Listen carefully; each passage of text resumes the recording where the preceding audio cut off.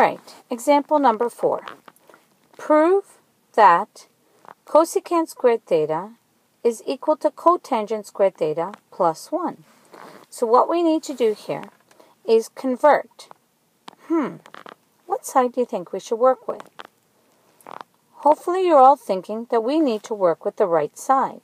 By working with the right side, we can convert cotangent squared theta to cos squared theta over sine squared theta, and that is using Ri and Qi.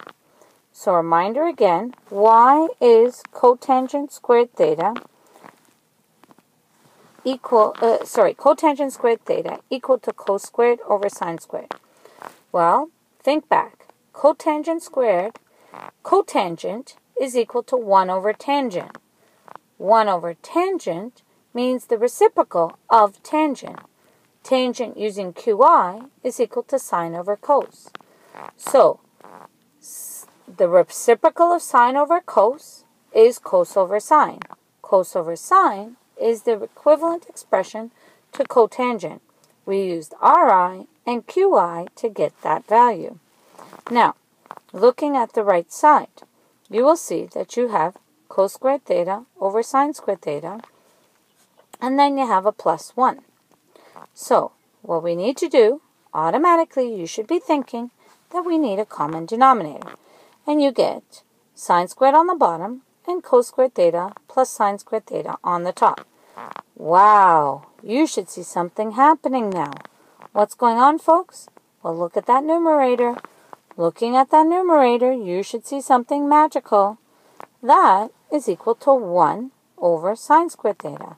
The reason why it's equal to that is the numerator is using pi is equal to 1.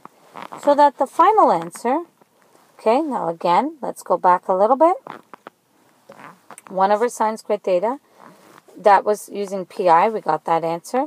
Now you should see, oh, I've seen this before. This is used in Ri, reciprocal identity. The reciprocal of cosecant is equal to 1 over sine. So 1 over sine squared theta is equal to cosecant squared theta. Using Ri, and lo and behold, folks, look, the right side is equal to the left side. Yahoo, we got it. All right, one more example, folks. Example number 5. Prove that cosecant theta over secant theta is equal to cotangent theta.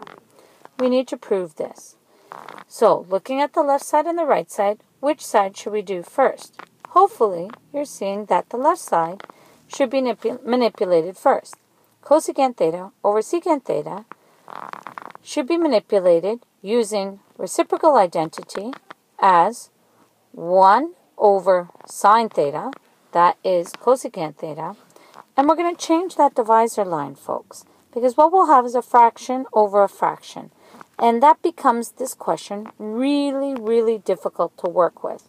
So what you can do is change this expression to be cosecant theta divided by secant theta, so that you have 1 over sine theta divided by 1 over cos theta.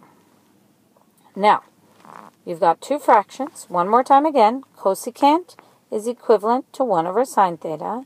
Secant is equivalent to 1 over cos theta. We used the Ri twice. You don't have to write that times 2. It's just to remind you that we used it twice, but I can actually take that away. The idea is as long as you used Ri, it doesn't matter how many times you used it. You must state Ri, though. Anyways, back to the question. We have two fractions being divided. Division of fractions says we can change the sign to multiplication and flip this. Well, folks, that means I have 1 over sine theta times cos theta over 1. Well, multiply the numerators and we get cos theta. Multiply the denominators, we get sine theta. And what does cos theta over sine theta equal? Well, cotangent theta, because of Qi and Ri. Therefore, lo and behold, yet again, the left side equals the right side. All right, folks. Just a reminder, I'm just reminding it by writing up there how we got that left side that we started. A lot of people were questioning that in class, so there it is written out.